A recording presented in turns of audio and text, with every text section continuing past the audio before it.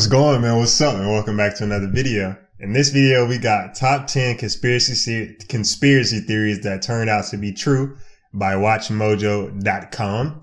The original link for this video gonna be down in the description, so check that out if y'all want to watch this video for yourselves. Before this video even start, bro, comment down below and let me know what conspiracy theories that y'all know about that actually are true. Like if you know any. Blank look in his eye. He didn't know who we were. He didn't know we were his daughters. Welcome to Watch Mojo, and today we'll be counting down our picks crazy for way the to start top the 10 video. conspiracy theories that turned out to be true. Oh, there's the president sitting there signing a document. What the heck were we worried about? For this list, we'll be going over the strangest and most famous conspiracy theories that were actually conspiracy facts. Is there a theory you once believed that you now realize was a load of baloney? Tell us in the comments. Number 10. Roswell cover-up. In the summer of 1947, an object crashed down to Earth in Roswell, New Mexico.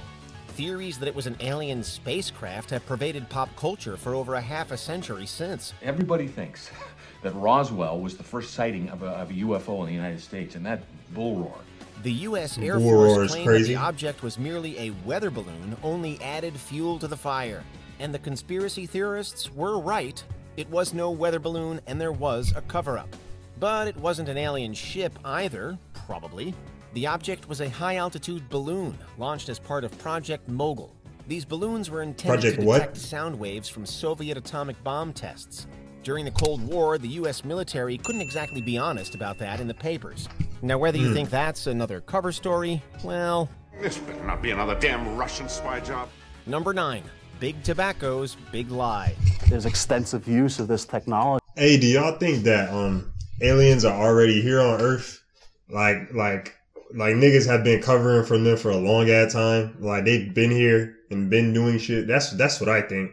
I think that them niggas been here and the government just kind of keep it under wraps because they don't think the general public is ready for that shit or whatever reason they're doing that shit.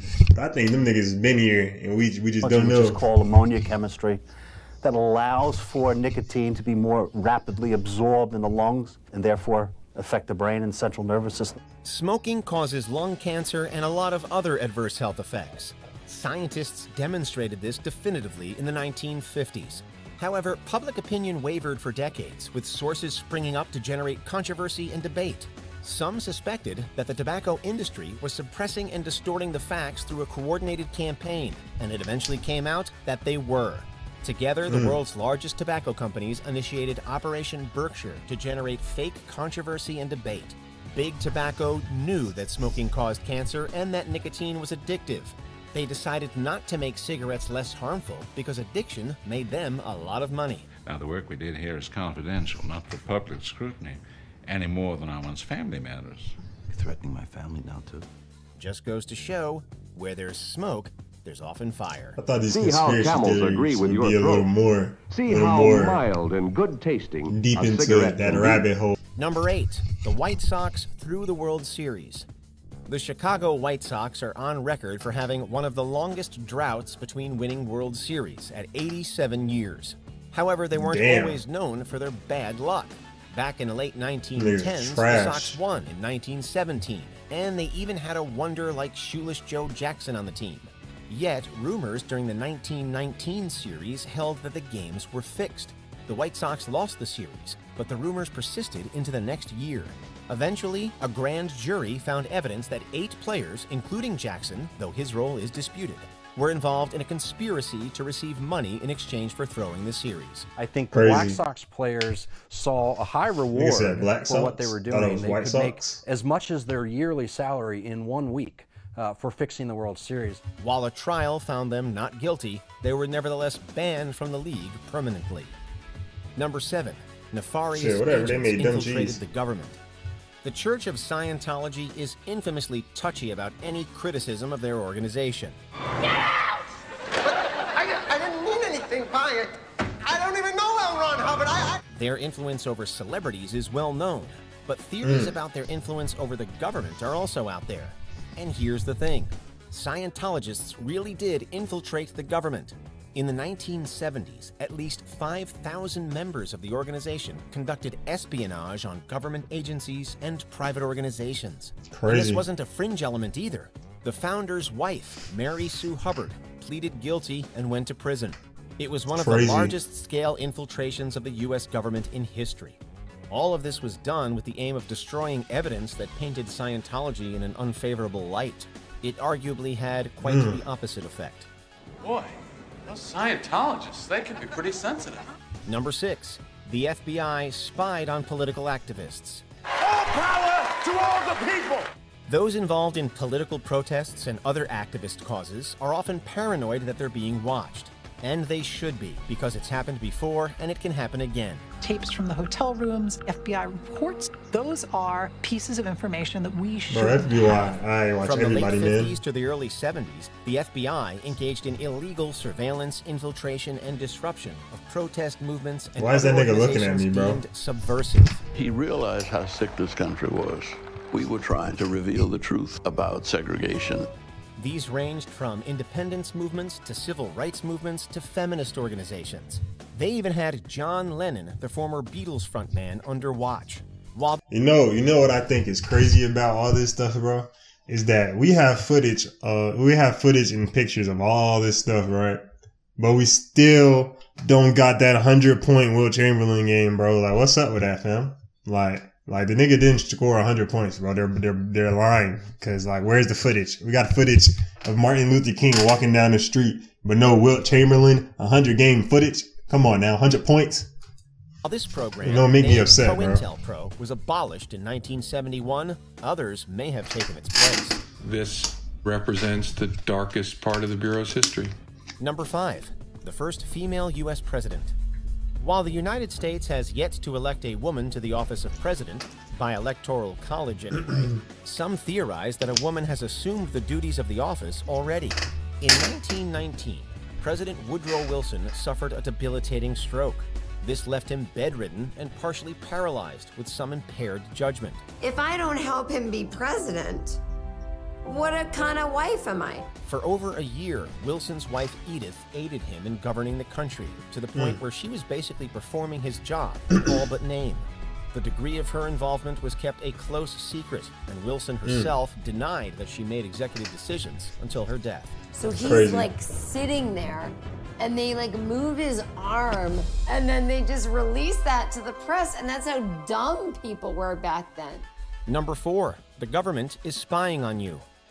The common refrain for cranks and conspiracy nuts for decades has been that the government is watching our every move. They are. And it's not completely wrong. With the rise of smartphones and the internet, the government has unprecedented access to information on its citizens. They're following us. In the wake of 9/11, the Bush administration initiated far-reaching mass surveillance programs, both foreign and domestic. The NSA's activities in the years since have included sucking up and storing online history, emails, metadata, text messages, you name it. Edward Snowden revealed a lot of this info with his leaks, including how other governments were also implicated. Even if you send it to somebody within the United States, your wholly domestic communication between you and your wife can go from New York to London and back and get caught up in the database. Few believe that in the time since, governments have just given up. Number 3, false justification for war. In August 1964, the USS Maddox fired a warning shot as 3 North Vietnamese torpedo boats approached the Gulf of Tonkin. After the torpedo boats opened fire, the Maddox sank all 3. 2 days later, the report of a second attack prompted President Lyndon B. Johnson to authorize further military action in Vietnam. For years, people questioned this justification. At one point, the commander of the ship said, "We're not certain of the attack." Another point, they said, "Yes, we're absolutely positive." And then finally, late in the day, Admiral Sharp said, "Yes, we're certain it happened." It was eventually revealed that the second attack was imaginary, based on Crazy. wrongly interpreted communications intercepts. It wasn't the last dubious rationale for war. In 1990, George H.W. Bush leveraged false testimony crafted by a public relations firm to initiate the Gulf War. Over a decade later, his son would falsely claim that Iraq possessed WMDs to justify an invasion. The people of the United States and our friends and allies will not live at the mercy of an outlaw regime that threatens the peace with weapons of mass murder. Number 2, Watergate. Niggas just be lying and everybody just be believing them, bro. These politic niggas just be lying, bro. I don't know how niggas just believe everything they say. People have got to know whether or not their president's a crook. The scandal began when Republican President Richard Nixon's administration illegally wiretapped and broke into the Democratic National Committee headquarters. We don't know who ordered the burglary, and we don't really know what the burglars were up to that night. Their aim was to acquire information about Nixon's opposition in the forthcoming election. The arrest of the perpetrators led to attempts by Nixon and his administration to cover up their involvement. However, mounting evidence and leaks soon exploded into a scandal that has become a byword for political disgrace, leading to Nixon's resignation. One of the things that's so hard to recreate and understand now, looking back, is there was no sense that the president could lie to the American people. Things have changed, Garrett. Things have changed today.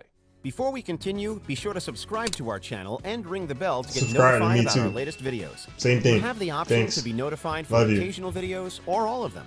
If you're on your phone, make sure you go into settings and switch on your notifications. Number 1, the CIA conducted mind control experiments.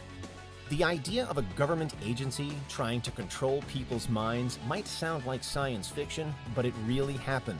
Prostitutes would lure men to these apartments, and then once the men were in the apartments, they were dosed with LSD, and then they were basically studied by CIA scientists. In the 1970s, a commission on the CIA's activities so they got them fried and studied the existence of Project MKUltra, a secret program that used drugs and torture to manipulate its victims' mental states. Wow. Kool-Aid was spiked with LSD. It was horrible. These experiments were conducted on prisoners in secret detention centers around the world, as well as within American universities, hospitals, and prisons. The CIA also funded brutal experiments involving electroconvulsive... Bro, that is so crazy, bro. First of all, niggas is trying to mind control niggas. That's crazy off rip. But it's crazy. Most of these conspiracy theories were all about our government, and they were like all true, bro. What's up, man? What do we have going on? Like we gotta like. It's like damn near that everything like you hear might be true type of thing. That's pretty crazy. I don't think that's good as a country. Montreal, Canada. Victims of everything you hear about us might be true. Who knows? Allen Ginsberg. We don't even know for real. One of the darkest conspiracies out there, and we still don't know the full extent of it. Did you enjoy this video? Check out these other clips from WatchMojo, and be sure to subscribe. Well, shit, I hope that y'all enjoyed this one, man. If y'all did, leave a little like, comment, subscribe, share, turn the post notification bells on too. And peace, love, and positivity, and I will catch y'all in the next one, man. It's two options in this world, is you gon' win or lose. Is you gon' take the risk or not, you know you gotta choose. Yeah, I can't keep one, so all my bitches come in twos.